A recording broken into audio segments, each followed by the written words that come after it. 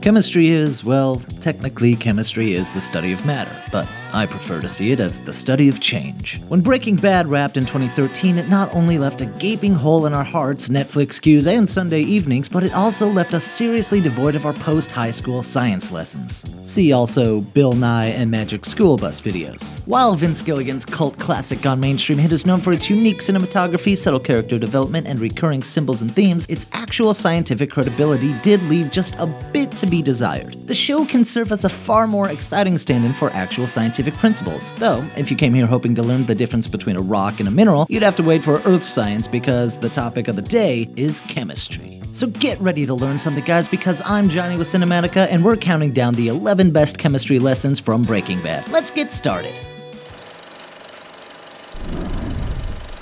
Number 11. Atomic structure. Atoms are the building blocks of all the known everything and take center stage in chemistry. There are three main parts of an atom: protons, a positive charge; electrons, a negative charge; and neutrons, the neutral charge. The varying amounts of each are what make an element an element. So what does this have to do with Breaking Bad? Well, in the same way that atoms have the distinctive characteristics, show creator Vince Gilligan has meticulously crafted the show's character roster to be just as distinct, from color schemes to character quirks, as they are the core building blocks of Breaking Bad. That meant a lot of time with the production and costume designers nailing down every microscopic detail. He says it himself, he sweats the small stuff, perhaps even the subatomic stuff. Number 10. Catalysts and inhibitors. Okay, so now you have all your atoms and you're waiting for a reaction. Sometimes, to help the process along, chemists use what are called catalysts, which basically kickstart the activation energy needed to create the chemical reaction. Catalysts can function in several different ways, sometimes making molecules combine and sometimes causing a single molecule to shift its structure, sometimes even carving out a new pathway entirely. When you look at Breaking Bad, the catalyst is clear. Walt is diagnosed with cancer, and instantly a flame is lit under his ass to provide whatever money he can for his family before his demise. Inhibitors then do the opposite of catalysts. They slow the reaction. Looking at you, Skyler. Number 9. Conservation of mass.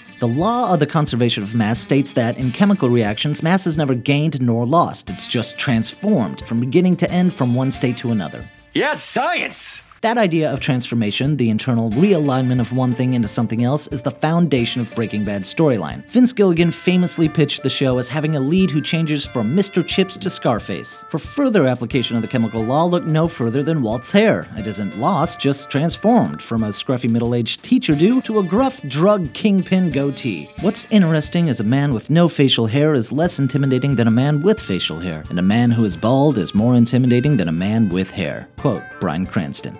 I am the one who knocks. Number 8. Chain reactions. Skyler, I have lived under the threat of death for a year now, and because of that, I've made choices. I alone should suffer the consequences of those choices, no one else. And those consequences, they're coming. No more prolonging the inevitable. Cause and effect plays a major role on the show, and one of the most notable examples is the build-up to Season 2's finale. Jane overdoses and Walt chooses to let her die, thereby devastating her father, an air traffic controller, whose grief prevents him from stopping two planes from colliding over Albuquerque. In chemistry, this is called a chain reaction, when the product of one chemical reaction becomes a reactant in the following reaction. Number 7. Bonding. Atomic bonding works in basically the same way as bonding with friends. There's a little empty part of you, and that part needs to be filled by finding someone to hang out with and make watch all the same shows as you. With an atom, that empty part is called a shell and can be filled by the excess electrons of a second atom. When Walt first starts to break bad, his alliance with Jesse is based on that principle of bonding. As a chemist, Walt can cook meth but not sell it, and as a street punk, Jesse can sell meth but not cook it. But you know the business, and I know the chemistry. I'm thinking maybe you and I could partner up. Effectively, their mutual dependence fosters that sort of bond, which, if we're getting real specific, would be a bond-covalent bond.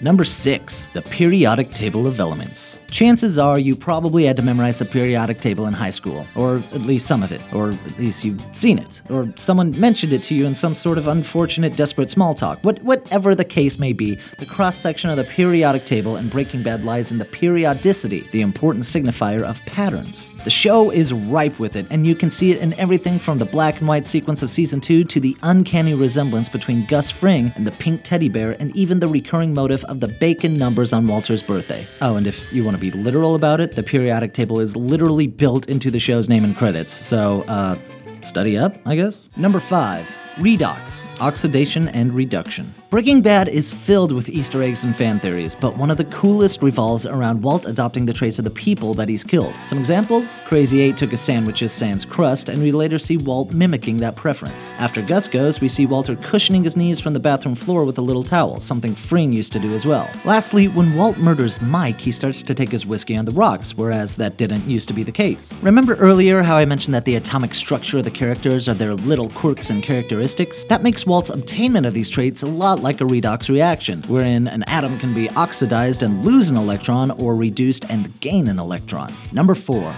Quantum theory and Heisenberg's uncertainty principle. Ever wonder where Walt got the name Heisenberg from? In the magical world of science, Werner Heisenberg was a German physicist known for his uncertainty principle, but more on that in just a sec. First, quantum theory. In a nutshell, quantum theory is used to explain the behavior of matter at its subatomic and atomic levels. It was conceptualized by Max Planck, who determined that matter breaks down into particles, not waves, and is therefore quantifiable. Later, Heisenberg introduced his uncertainty principle as a way of saying, "That's cool, Max, but particles are still crazy as shit." He pointed out, the more precisely the position is determined, the less precisely the momentum is known. One of my favorite parts of Breaking Bad is the way that Walt steadily escalates his sins throughout the course of the show, and as viewers, we don't really notice. We're pretty much along for the ride until the end of season 4 when he poisons Brock behind our backs. Suddenly we discover that dissonance between Walt's position and momentum, and sure enough, it's crazy as shit. Number 3. Kinetic molecular theory. Now, this is kinetic theory, not connect theory. No amount of theorizing can explain Xbox's insistence on its motion controller, but kinetic theory can explain observable motion. The theory states that the observable behaviors of gases are a direct result of the unobservable movements of the particles that compose them. In Breaking Bad, a lot of the micro-level motives are only visible in macro form. One of the ways that Gilligan shows us this is with the characters' wardrobes. Skyler, Jesse, Hank all start out wearing bright colors, but as the series goes on and situations turn grimmer, they are corroded into bleaker shades. Like kinetic theory, we can see how the international emotional turmoil has a bearing on their external appearances. Then there's Marie, who is basically just purple forever. Number 2. Acids and bases. In the golden age of television, Breaking Bad was known for epitomizing the shades of gray moral values seen in shows like The Sopranos or Mad Men. These shows blurred lines between good and evil, turning their characters' alignments into a fluid spectrum. Much like the pH scale, the chemical spectrum is used by scientists to plot substances based on whether they are more acidic, like vinegar, or more basic, like a pumpkin spice latte.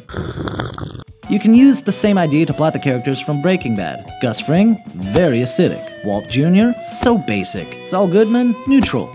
Number 1. Entropy. Entropy isn't exactly a basic scientific principle, since an adequate explanation of it would require the use of terms like thermodynamic and mechanical work and thermal energy conversion, and I'm not about that life. The more common way to simplify it is to say that it's the fate of all things to slip into disorder, the trend from bad to worse. The universe is random. It's not inevitable. It's simple chaos. It's subatomic particles in endless, aimless collision. Look, science isn't pretty, and we knew all along Breaking Bad wouldn't be so pretty by the end either. For a lesson on entropy, look no further than Ozymandias, considered one of the best episodes of anything ever. The third to last episode of the show sees Walt losing his empire, his money, his family, his health. It's the total degradation that one can expect from entropy and ultimately paves the way for Walt's death. Yes, science! Thank you guys for watching the 11 best chemistry lessons from Breaking Bad. Which principle did you learn today? Would you add another one? Let us know in the comments, and remember to like the video and subscribe to Cinematica, where we help you watch smarter.